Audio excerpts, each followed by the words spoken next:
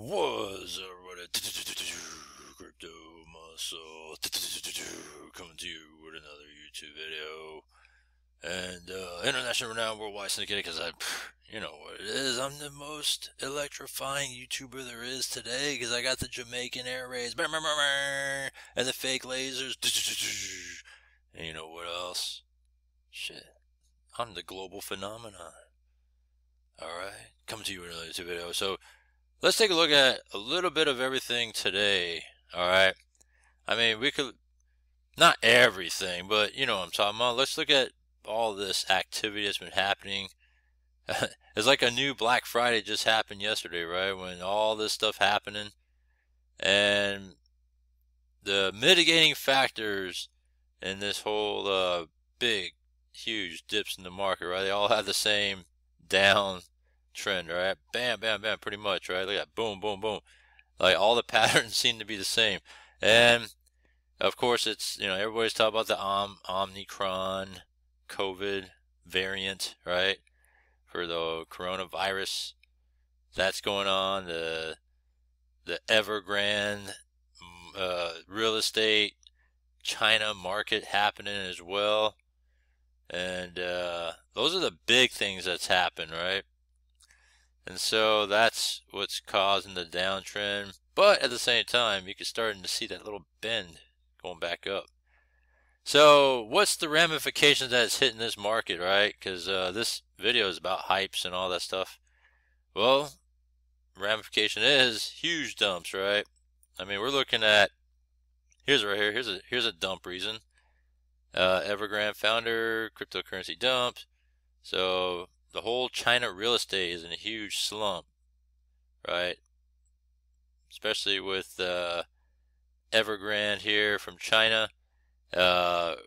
Gamble pretty big in terms of just building, and trying to push the money further, and the bottom just fell out pretty much.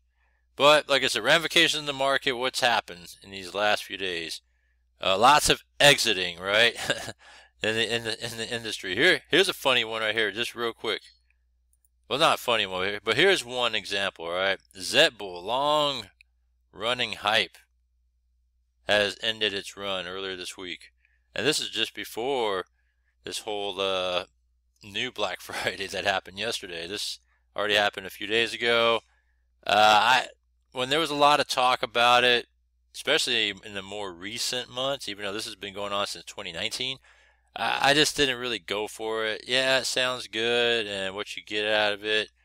And maybe when I jumped in when they first talked about it just a few months ago, when a lot of people started jumping in on it, I could have made maybe a little bit of money out of this, but I was like, it just wasn't something I really cared for. So I said, nah, I'm going to pass on this.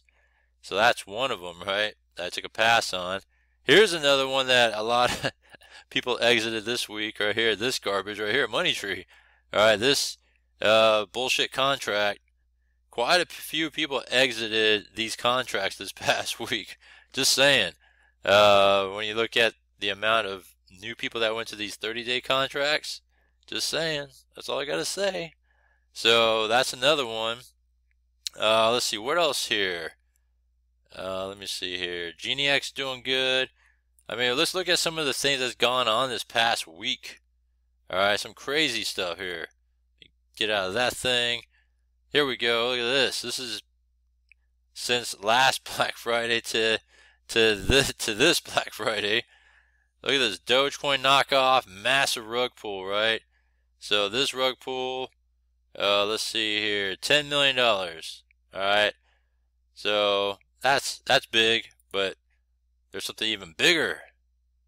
Oh, here's something else. This was an exploitation of another thing here, of this Genosis safe multi-sig. That's another one here, exploitation. And then it gets bigger, right? Look at this one, DeFi protocol, BadgerDAO, exploit for 120 million. That's pretty crazy. Alright, and one user had 900 Bitcoin worth of tokens stolen in a single transaction. Another lost 5 million. let's see, worth of tokens in one go. So you got 2 people collectively lost $55 million. Isn't that crazy when you think about that? So yeah, so that's another one for you. Let's see what else here. What else can I mention real quickly? Man, I feel like there's something else. Oh, other stuff that I took a pass on. Let me see if I can find those platforms here. Is it here? Or is it here? Oh, over here. Here we go. Here we go. So this one says forbidden, but because I got to turn on VPN. But this one is about. Let me just scroll this up. A platform that just exited today called Upistic, right? Upistic, I got hit up about this, man, I want to say a couple months ago. But I looked at it and I was just like, I don't know. I just didn't really care for it, right? So I looked at it. This was just a couple days ago where they updated new plans and all that. And I don't know. It's just when I got hit up about this a couple months ago, I was just like, I don't know. It just didn't pull me in, and so I didn't care for it. Let me see if I can turn on the VPN so I can show you guys the site.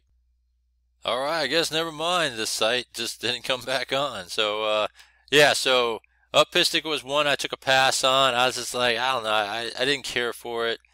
I talked about a couple others I took a pass on when I saw it and people were asking me about it, called Bastion Invest. I didn't care for that one either. I talked about that earlier in the week. I feel like there was like another one that I took a pass on as well. But yeah, those are a couple of notable ones. Zetbull, I took a pass. Upistic, didn't care for it. Yeah, there's just so much out there, you know, and it was just like, I don't know, I'm just not feeling it right now. The only other notable one I just mentioned was LTC Elite. All right, and I'll talk about that in another video since I just barely talked about that yesterday. So when you look at it, I've been sticking to these other two this whole time. Let me just close that. I close a bunch of shit down right here, like all these different sites I have up right now. I'm just trying to close it. But yeah, so GenieX still doing well. Let's see how many days it's been now. 37 days. Yeah, this is looking really good. Look at this. 1.4 million in, 196,000 out. Very good spread there.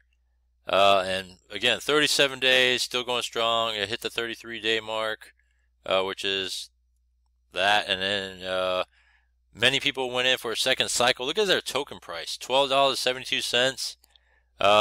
So this is something to keep in mind in the future. That's 2 times now that I've seen where when one of these sort of platforms offer tokens like this in their HYIP, they tend to be upwards of $10+ per token. And so that's just something to keep in mind. Maybe the next time I might try my luck in that, throw a little bit in this too. Maybe do like a 500 deposit and then like 500 into the token when they first come out, because usually they start out like at $1 each. And I mean, that 500, right, could be 500 tokens. Now imagine right now, if I bought $500 worth of tokens and now it's at $12.72 because I held on this whole time. Let's see what that would come out to. $6,300. That would have been really nice. And then you could just sell it on PancakeSwap. Wow, so that could have been something. But that's something to keep in mind, because Xeonis had the same similar result. They were upwards of $10+ a token. Could have bought them easily at $1 per token when they launched their token. And so, I don't know, just a strategy to keep in mind for the future when it comes to these hypes, right? So, oh, forgot to mention, here's another one. Perfect Money took an exit this week. Not the company, but they exited all hypes, all right, this past week. And just the whole space itself in crypto. So they're no longer going to be messing around with platforms and all that, hypes, all that and more. And it says is not. This is more Perfect Money is more suited for outside the United States. I used it with a VPN just because all the hypes I was in, I was getting all this Perfect Money and I couldn't even get it out. So I was like, shit. So I got Perfect Money, and so now their association to hypes and platforms is done. So that's just something I wanted to mention there as well. So the first up on deck, let's see here, Tron. I don't know if that's enough to pull out, so I'm going to try that. Alright, so that went through. That's not, I don't even think Perfect Money is going to come through, but let me try it. $1.98. Oh, I need $2. Wow. That's pretty funny.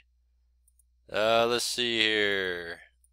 Doge. I don't know if I have enough Doge, but try that out.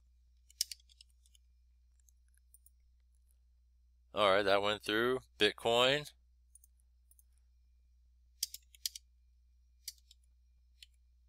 $8188. Do that there. Alright, so that went through. Do I have enough LTC? Man, just cleaning the house. Hopefully I do, because I could just clean this all out. Ooh, that went through too. Nice.